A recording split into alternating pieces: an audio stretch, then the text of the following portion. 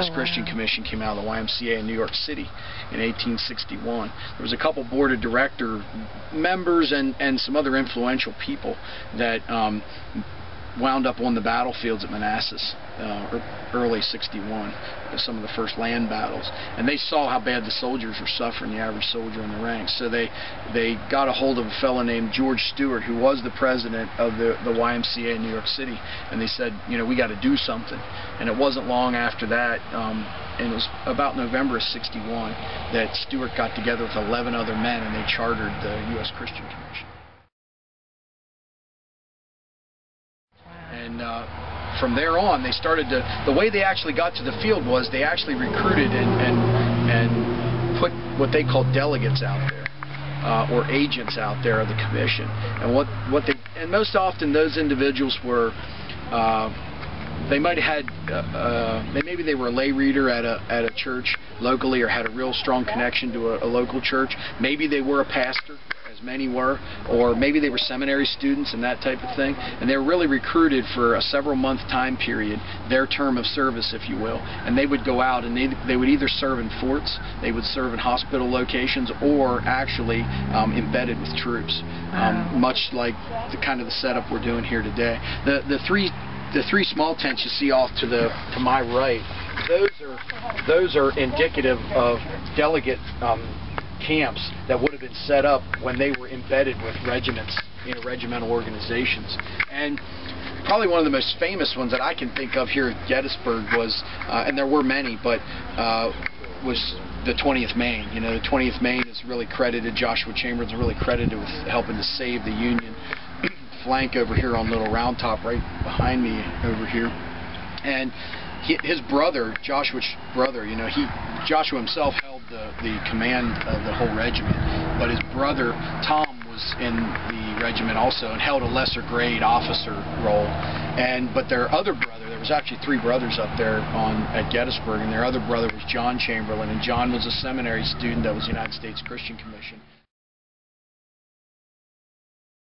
agent or delegate here at Gettysburg, and he served the 20th Maine here, as did many of the delegates that were here. There was almost 500 delegates here as part of the effort for the U.S. Christian Commission, both during and after the battle. And they disbanded in '65. They right after the armistice, well, after the surrender was signed at the McLean Farm, when the ANV actually surrendered, that's when they actually disbanded a short time thereafter, because the job was done at that point in time. And some of the real notables, John Wanamaker, if you ever heard of the Wanamaker retail chain. He was really a kind of a second or commander at a high command level within the Y. The hospital that was set here, the field hospital that was set here, and it was named after named here after Jonathan Letterman, who was the ranking surgeon for the U.S. Army after the battle was over. Wow. So goods and supplies began to roll in on behalf of the U.S. Christian Commission. They were put in several warehouse locations throughout town. One of the big ones was in the Schick store, which is right on the square there. It's called the House of Bender now. And supplies started to roll in, and as it rolled in, they were distributed to the hospital site and to where the soldiers needed it the most. They were everywhere. They were all over, on most of the battlefields and most of the hospitals in the war, which is big. I'll be honest with you, it's a big number, because that's an awful lot of hospitals and an awful lot of battle sites during that 4-year period of time. Wow. So they were credited with an awful lot of things. There was no dog tags during the war, and one of the things that the Christian Commission came up with, because one of the real horrors of the war was if you were a soldier and you were on a battlefield 1,000 miles from home, regardless of the Army, but definitely the Union Army, that you would die and no one would know what happened. I mean, you just never get another letter back. And one of the things they started to pen were called identifiers, which was just like a dog tag is today, although it was on wax paper instead of metal like they have today, and it would actually identify you by your name and regiment, so that if anything did happen, there would be a record of you there. Mm-hmm. So That was one thing. The other thing was letter writing. They were big with that because, you know, the illiteracy rate, well, it wasn't quite as bad as people think it was.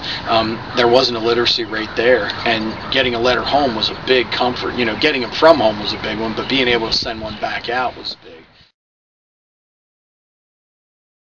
And they gave over 7 million pages of stationery out to soldiers to allow them to do that. Again, the prayer, the Bibles. I mean, there were 9 Bibles a minute being printed in New York City